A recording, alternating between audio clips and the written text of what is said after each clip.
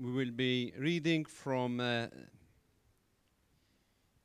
book of Judges at some point.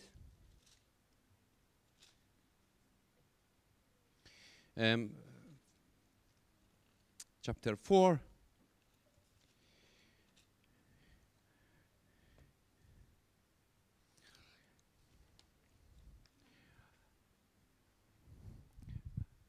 The reason we're studying this chapter, or better the person which is featured in this chapter and not Thessalonians, because this morning, as you all know, we had the dedication of Deborah. I spoke about Deborah, and today, right now, we speak again about Deborah, maybe from a different angle. I see how the Lord will lead us. So that we will continue synchronized in our teaching of 1 Thessalonians. So God willing, next week we will continue both services, the same study, because then that will affect as well our Bible study. So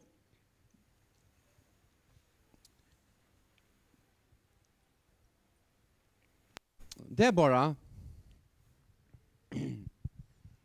is one of the 10 prophetesses, female prophets, which are named in the Bible.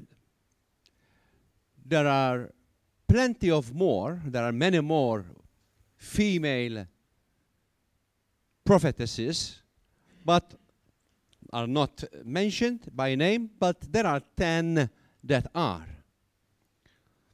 2 of them were false prophets. But certainly Deborah was not. Deborah lived in a particular time of Israelite history. We know that the book of Judges is placed in a period of time after Joshua died. Those that were led by Joshua died, and suddenly Israel, without people who were faithful to Yahweh, turned to serve the Canaanite gods. The book of Joshua also is set in a period of time where God was rising judges in different times to liberate the Israelites from the oppression of the Canaanite kings. The Bible, the book of Joshua, also speaks about there was in those days no king, and everybody did whatever he pleased. Whatever anyone thought was good, they did it, because they had no law. And therefore we read in the book of Judges how people starting making up their own gods, and every family had its own gods, and people making their own priests, and so forth. The time of Deborah is very similar to our own time. We live in a period of time where the culture of Christianity and the strength of Christianity in our country and in Europe has gone away. We live in a generation that, as if people no longer know about the sanctity of God. Some people of my age, and maybe those who are in their 40s, 30s, are in that transition that when these children are in their 20s, the culture after them will be in a situation, what's Christianity? What about Christianity? What is Christianity? Thinking about these things, knowing that there was no king, as if there is no today, the moral fiber in the islands, supposedly Christian influence. The Christianity, not the evangelical Christianity I'm talking about, I'm referring to the Roman Church, it has no fiber, no strength to resist the evil that is entering slowly but surely, and in sometimes fast and surely, in our land. We can see many common things, especially now coming to the evangelical and Pentecostal church, where everybody is making his own God. People didn't have to go to the temple to worship because they had their own God in their sitting room. Maybe evangelicals will not manufacture a God of gold or silver, but they can go to the TV and switch on and have their favorite preacher, which most of the time they bubbling up false doctrine, and watch that on TV instead of obeying God's word and meet together to encourage one another. So we're in that kind of transition where people don't need to go to church, but I can go on Facebook, and I can go on YouTube, and I can go on this channel or the other. I don't have to go to church. Not mentioning worshiping the sun, that instead of coming to church, we go to the beach. So we're in a time where we need to really find ourselves and ask the question, who will rise up and be a Deborah in our times? Who was Deborah? Deborah was a prophetess, the wife of Lapidoth. Now, because of the sake of time, I was going to read from verse 1 to 10, but I will refer to the passages. Verse 4, at the time Deborah, a prophetess, wife of Lapidoth, was judging Israel. So we are seeing here Deborah's calling. Deborah was called by God as a prophet, as a judge, and as we continue reading, we'll find that she was also a military leader. And in chapter 5, we find out that she was also a worship leader. 4 aspects of her calling. Once again, I will ask the church, what is your calling?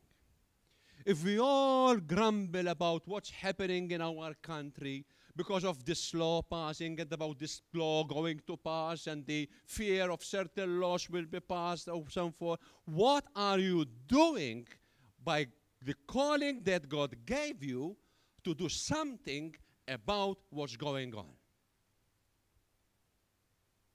Because church is important, that although we meet together in a room once or twice a week, maybe 3 times if you attend the prayers, and then forget all about the calling that God has given you, of who you are, what makes you you, filled with the Holy Spirit. Deborah was a female living in a culture of sin, in an oppressed nation, military oppressed nation. And as a woman, she was a leader contrary, kind of the culture. She didn't say, I cannot do this. My husband has to do this because I am a woman. Now, she was married to Lapidoth. Now, we don't know much about Lapidoth except his name. And many times in the Bible, and I don't want to make a big thing out of it, but the names in the Bible many times are speaking of the character of the holder of that name. And Lapidoth means the flesh, the illumination of a thunder. So you have the thunder, you have the lightning. I should have said lightning. You have the lightning, and you have the thunder, and you have that flash of light illuminating. That was her husband. And I don't want to make much out of that, but I just want to mention that Deborah, whose name is Honeybee, had a lightning, illuminating kind of husband, definitely supporting her ministry. Deborah, because she had this calling of God and was obedient to that calling, people went from all over Israel, occupied Israel by Sisera, the commander-in-chief of Jabin, or Gabin, who had 900 iron chariots. That iron chariots, or an iron chariot, is the equivalent of what today we would call a battle tank. So he had this infantry, this strong infantry, keeping a nation subdued and people suffering with its military. And God speaks to Deborah to call Barak. Now, we don't know about Barak, where he comes from, but Barak means lightning. So here you are. See the people that surrounded Deborah. And she calls him, and Barak goes because of her reputation. Barak, son of Abinadab, and I continue and say, and Deborah says to him, the Lord, the God of Israel, commands you, go take position at Mount Tabor, bringing 10,000 from the tribe of Naphtali and the tribe of Zebulun, and I will draw out Sisera, the general of Jabin, or Gabin, maybe Jabin, to meet you by the Wadi Kishon with his chariots and his troops, and I will give him into your hand. So here you are, a woman prophetess, a judge, a worship leader, a military-oriented person, and she calls this man Barak lightning, and she says, this is what God said. He could have said, come on, woman, where did you get this from? No, he did not argue. But he knew he needed strength. He knew God spoke, but he still needed strength. And he says, if you go with me, I will do it. Praise God. See the power, the spiritual power of Deborah. This is the spiritual power in a person, whether it's a woman, whether it's a man, that we need today. You know that the story ended that Israel won the war. As many times outnumbered, outweaponed, and Israel wins the war. It happens all the time, even today. Because God, the God of Israel, is with them. Barak didn't question what God is calling him for when he heard the words of the prophet speaking to him.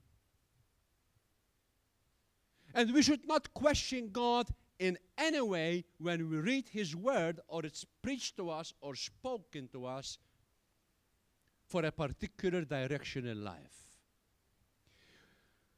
If we are to do something which might affect this nation, each one of us must walk in the calling, be useful for God in whatever calling that God has given us, the church. We are the light of the world. That's who we are. We can't hide behind Facebook. We can't hide in our four walls. We need to be out and being the light by not just wearing t-shirts, I love Jesus or whatever. By living who you are as a child of God. Be who you are as a son of God, filled with the Spirit of the living God. And speak for the word without fear. Deborah was not afraid, and Barak and those 10,000 soldiers that went with him. Imagine living in that culture. Remember, a land that God was forgotten. Every now and then a prophet rises up like Deborah, oppressed by a military power that everybody feared. And 10,000 people respond to Barak because they believed they could do something under that spiritual leadership. They followed. They moved on. They didn't see how small they are and under-weaponized, under-armed. They went and overcame, and even Sisera was killed by a woman.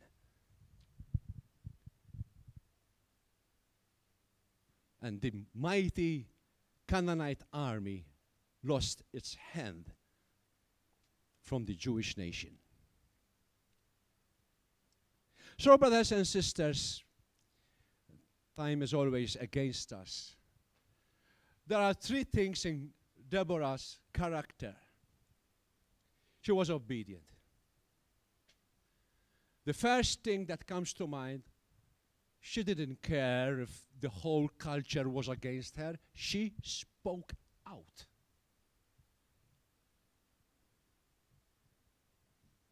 She spoke on behalf of God. She was a worshiper of God, and she knew God's word. It's important that God's word is not something we read every morning if somebody puts on scripture on Facebook. What is your personal relationship with the word of God? Earlier I mentioned that there are 10, there could be more, I may have missed one, but whatever. There are about 10 prophetesses mentioned in the Bible. 2 of them are false. Most of them we find something about them. About Mrs. Isaiah we find nothing.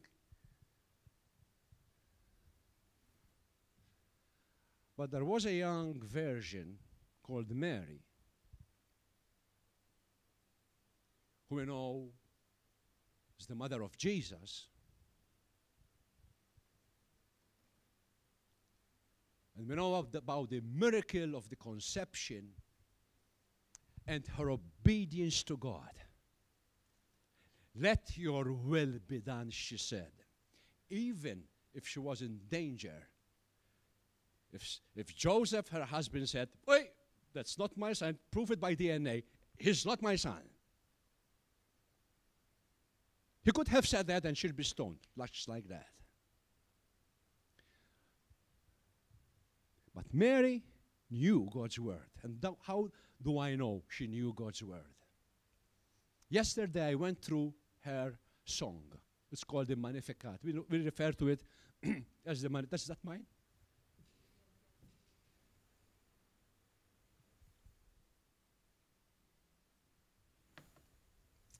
And I found there could be more. In those 11 verses, I found 15 Old Testament references. So imagine she receives the greetings from her cousin Elizabeth, whose husband was the high priest. And she bursts out in worship, and she didn't worship with the latest, songs. She went to the Old Testament. She worshipped God and she used the scripture to worship God with.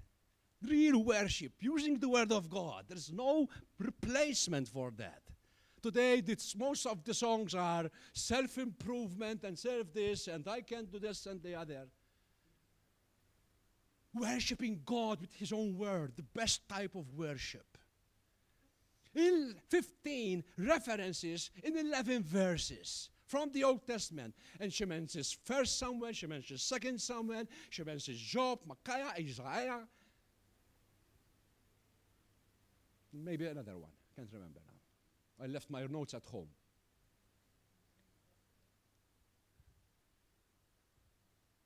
So Deborah knew God's word.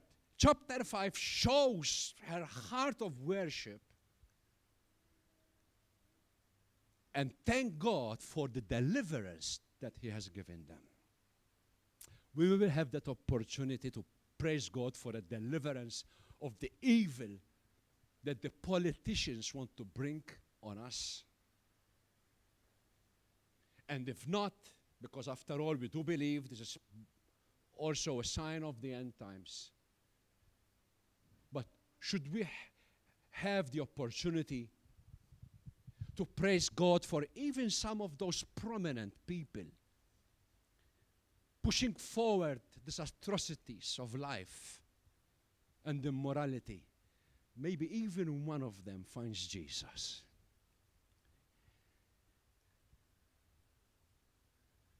I have a picture of one of them right now. Yesterday I just wanted to go into the TV and grab his neck.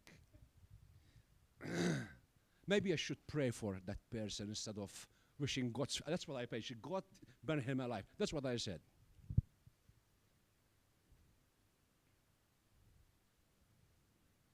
You see, I'm not holier than you are.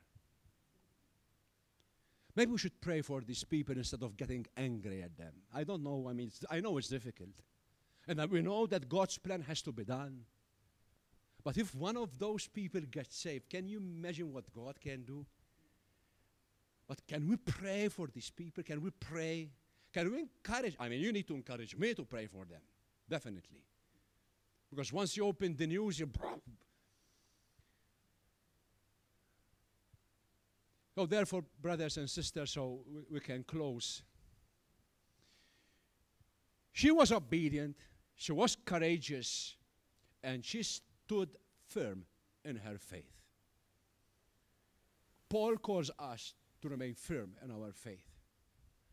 When I say Paul, I mean the Holy Spirit after all. What can we do to be a Deborah or have the character of Deborah today?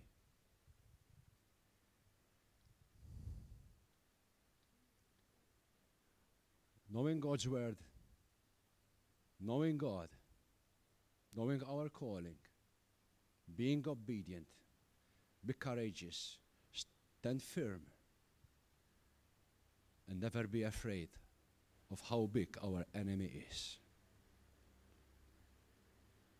We can be a Deborah, we can be a Barak, and we can be one of those 10,000 warriors that faced the 900 iron chariots. Whatever, we must be obedient to God's calling. God bless you.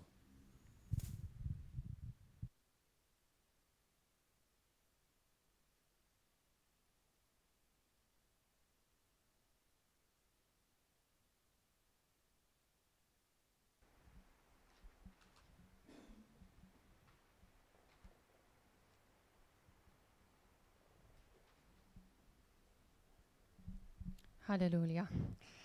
As we're about to close this service, I would like to invite Grazio to pray, and Alfred will give us the benediction. Meanwhile, we meet on Tuesday for Bible study at 7 and the prayers at 6:30. Eva. Tuesday is the first Tuesday of the month, so it's our day of fasting. And then we meet Saturday for morning prayers. Friday, there's the women's meeting, right, Christine? Yes, there will be the women's meeting. Meanwhile, God bless you all. I'm blessed to see David too with us today. We thank God for your recovery. So God bless you all. And so Grazio and Alfred will lead the closing. Thank you.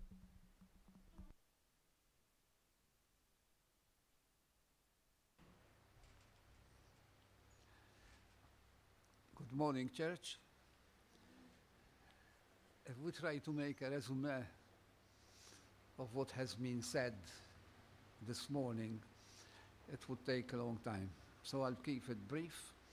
But the main aspect, in my opinion, was the Word of God. Our sister started by saying that the Lord lives in us. And the reason He lives in us, because He is holy and He made us holy. If we don't remain holy, He won't live in us anymore. So to remain holy, in conclusion, we, like the pastor just said, it's still fresh in our mind, is to push forward the gospel, to be brave, to be courageous, to be distinct, to focus on the word, to be clear, encourage people, be obedient, be a living sacrifice, in other words. So let us pray that through the power of the Holy Spirit, we remain holy, we grow in His grace, and we'll be able to build the body of Christ so that together will make the difference not only in our country, but in the kingdom of God. God bless you all.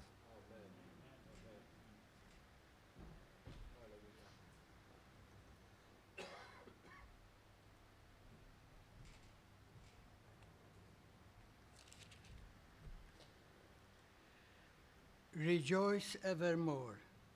Pray without ceasing.